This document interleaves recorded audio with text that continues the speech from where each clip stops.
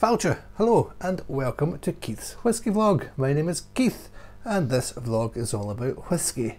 How can you tell? Two little whiskies to sample for you today. Doing a little whisky tasting, and I'm putting two sort of mystery Islay single malts head to head for you, and we'll see which one I prefer. I'll already tell you I prefer them both, if that makes any sense, because if you know me, you'll know that I do like my Islay single malt whiskies.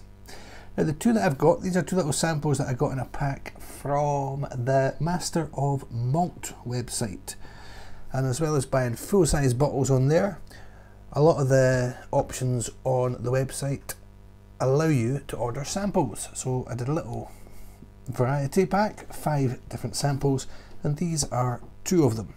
Now it's 2 whiskies I've never tried before, so we'll see what I make of them. I've got a couple of glasses obviously,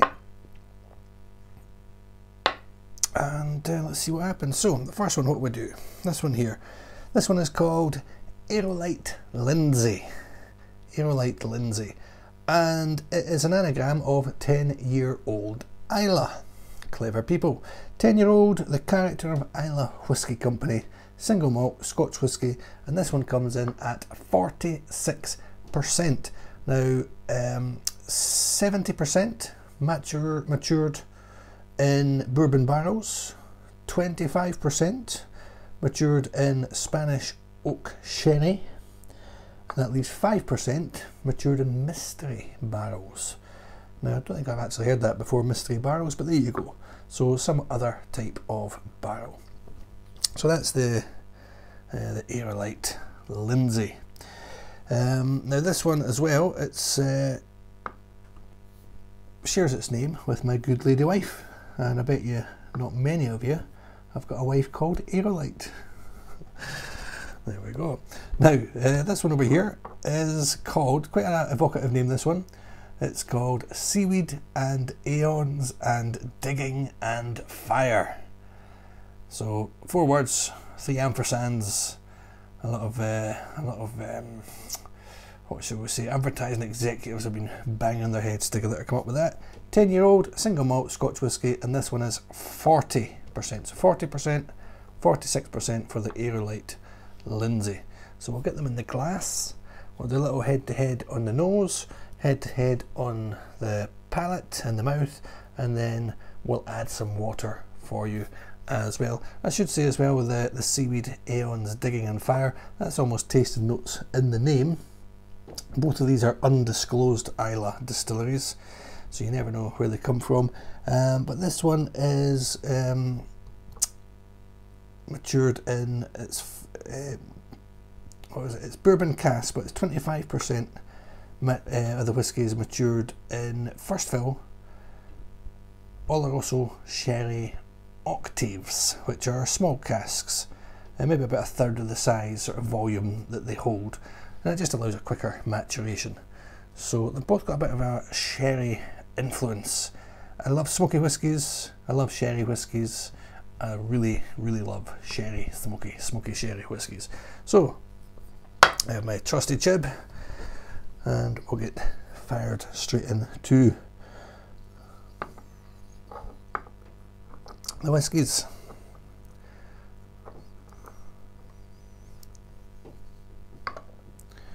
So the Aerolite Lyndsay. So as I say, this one is 46%. Interesting. A little bit malty, certainly smoky, certainly peaty. A relatively light colour, this one.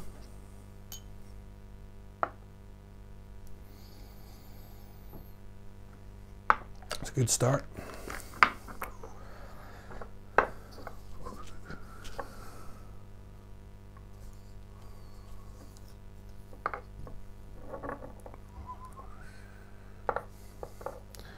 Seaweed&Aeons&Digging&Peat.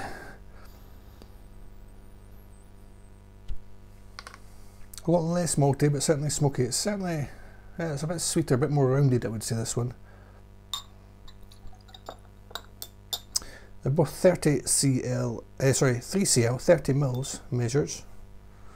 You can see, quite substantial. Okay, okay, they both smell very nice. Promising start. So, where will we go first? Start off with the first one that poured, the Aerolite Lyndsay.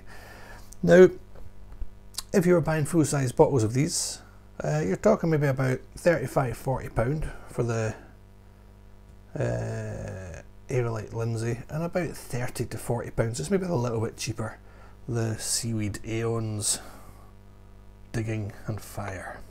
So we'll start off with the Aerolite Lyndsay.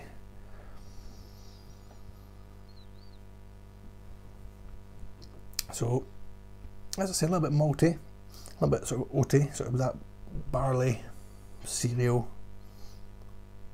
Almost stuck it straight in there.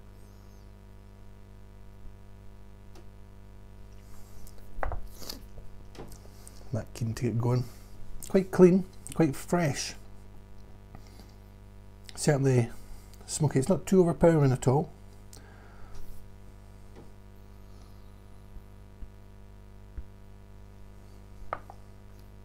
Just a little bit sort of that sort of iodine, that chemically as well, I would say you get in there. So Seaweed&Aeons Digging and Peat, sorry, Digging and Fire.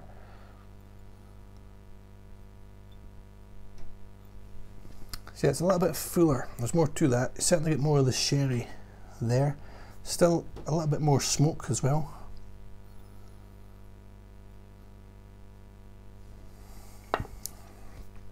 On the nose, out of the two, this one takes an early lead, the Seaweed&Aeons Digging and Fire. So, therefore, I'll pop it in my mouth first. We'll go for that.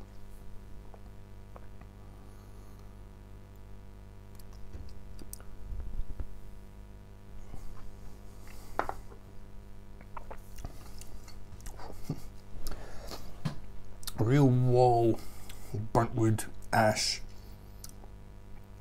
that bonfire wood, very smoky. Bit of earthiness coming through afterwards. A little bit dry, almost quite tart. I feel it now at the back of my throat, but it's left my mouth. So it's a real hit, and then it sort of rolls away a little bit. This could be really interesting with water.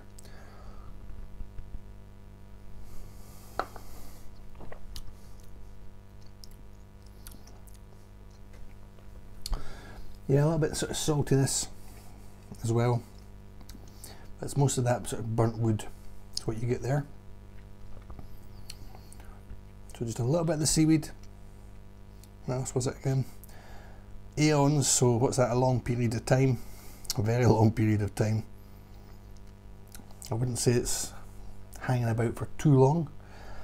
Digging, bit earthy, and fire. It's got a bit of heat about it, yep, definitely. I see at the back of the throat. So, not bad. Maybe not as sweet as I was expecting off the nose.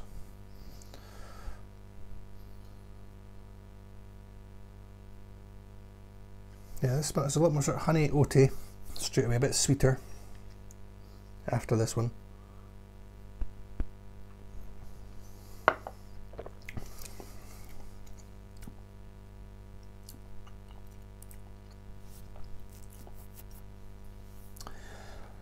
Yeah, you're going for a little bit more.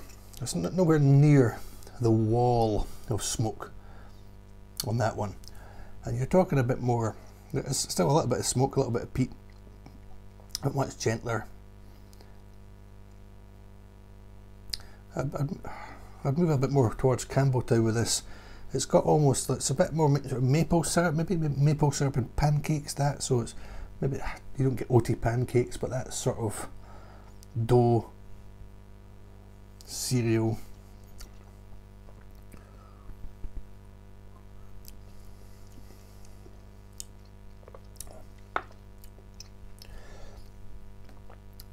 Certainly quite vaporous, fumey. I was expecting them to be a little bit closer. That's a wee bit of a surprise. So yeah, it's a bit more, a bit cleaner, a lot less of the peat smoke, a lot dirtier, a lot fuller, much more smoky. I'll go back and give this one a try Oh wait, now I think what I'll do, I'm going to go for some water. I'm going to put a bit of water in them both.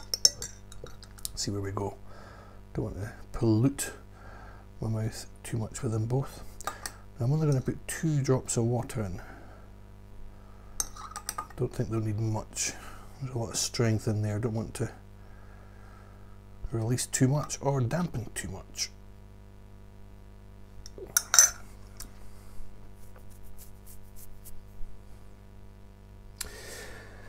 Probably preferred this one in the mouth, but this intrigued me a little bit more, so we'll go back to this one first. So a little bit of water.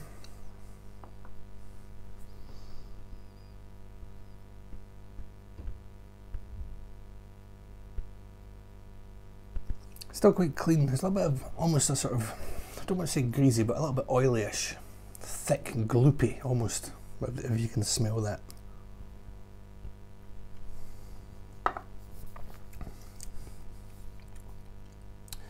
That brings up the smoke a little bit, but nowhere near offensive standards, or offensive levels I should say. Still sweet, honey, a little bit of cereal, a little bit of that dough, a little bit of that maple, a little bit caramel, but that sort of area. It's just lacking a little bit in proper depth, I would say. The Aerolite Lyndsay. I was going to make a joke about the wife there, but better not.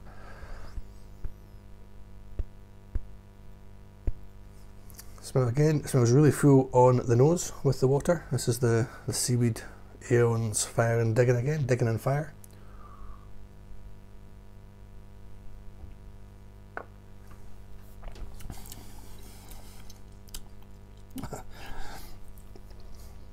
Completely different, nowhere near the wall of burnt wood, nowhere near the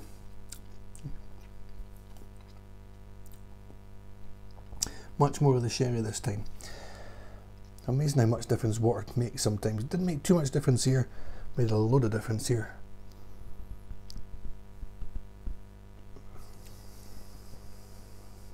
It could be that my mouth's just getting used to the burning earth, scorched earth. Yeah, again, mostly sweet. You've got sort of the red fruits, red apple, that sort of area. Again, it's not got too much of a linger. It's a bit more of a linger than it had before. Hanging about a little bit more in my mouth, but it's leaving you quite early for its strength. That was the 46%, wasn't it? Oh, it's 40% that one, so there you go. I would have had that one a little bit stronger. It's got more depth, I would say, more fullness to it, a bit richer, probably just because of the sherry maturation, the smaller casks.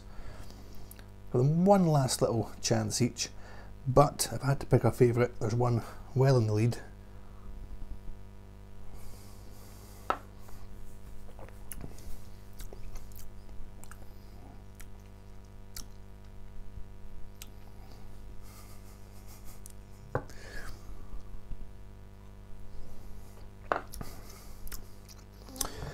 Yes, if you'd like to buy me a bottle of either the Aerolite Lyndsay, there's 2 bottles left on the shelf, the Aerolite Lyndsay or the Seaweed.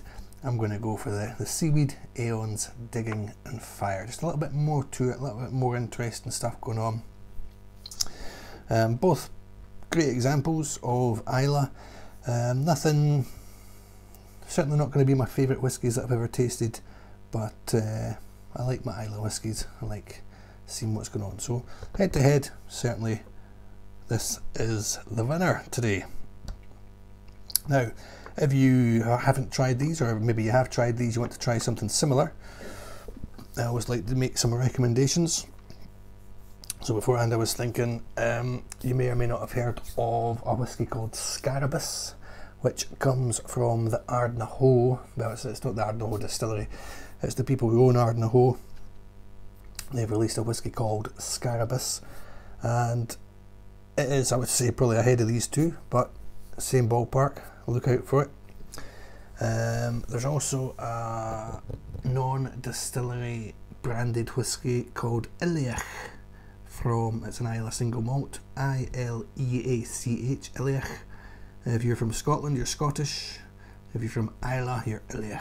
The Islay are the people of Islay, so it's named after them. So check out the Scarabus, check out the Islay, and another one I've done a little review elsewhere from another branded release, not a specific distillery release, another mystery undisclosed Islay distillery called Finlaggan, and there's various Finlaggan releases, port cask, red wine cask, just standard releases as well. So check those out if you're looking for mystery Islay distillery whiskies. Seaweed, Aeons, Digging and Fire in the lead today. Aerolite Lyndsay, quite clever, or the other three that I mentioned. Hopefully that was of interest to you. If you like this video, hit the subscribe button. Check out my other videos, leave comments, tell me what whiskies you like. Get in touch, it'd be good to hear from you. Thank you very much for listening, for watching, and enjoy your whisky. Slán va, cheers.